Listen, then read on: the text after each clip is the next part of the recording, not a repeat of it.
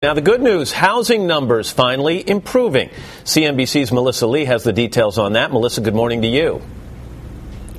Good morning to you, Matt. This is certainly good news for sellers of homes like this one. For the first time in 7 months, new data showing that sales of existing homes actually went up.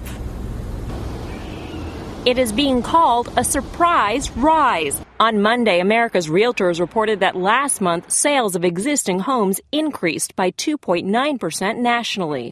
The first gain since last July is a rare glimmer of hope for America's hurting housing market. I think we're starting to turn a corner. Home prices have fallen 8.2% from a year ago, and realtors like Matt Garrison in Chicago say prices are now too low for buyers to ignore. People are starting to feel like this is pretty close to the bottom, which is obviously the best time that they could jump in and buy. Home sales were still down in the West, but the Midwest and South saw gains of just over 2%.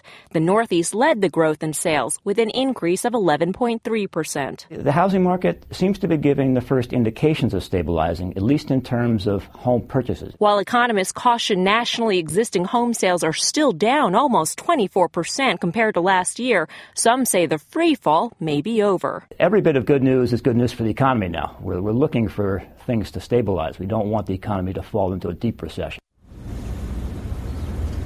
Many believe that a recession is inevitable, but they are hoping that this good news out of the housing sector will mean that any slowdown will be less shallow and shorter than previously expected. Ann. CNBC's Melissa Lee, thanks so much.